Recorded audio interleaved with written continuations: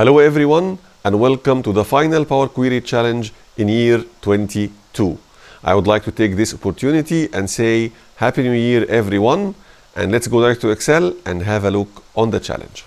On the left hand side I have a table containing 6 products and I have the prices came in the offers of 3 vendors. So for product 1 I have 7.9, 8.9 and 14.9 as a price from 3 different vendors, and so on and so forth for the rest of the products. Using Power Query I need to identify the minimum price for each product and also to identify the name of the vendor provided the lowest price.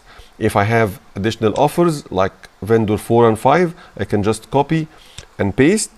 The table will be expanded. If I refreshed my query, the report will be updated and the minimum price will be calculated after the update, and also the name of the vendor. Same will happen if I have additional products like 7 and 8. If I take a copy and just paste to the original table, right click and refresh, again the query will be updated and the calculation will be updated as well.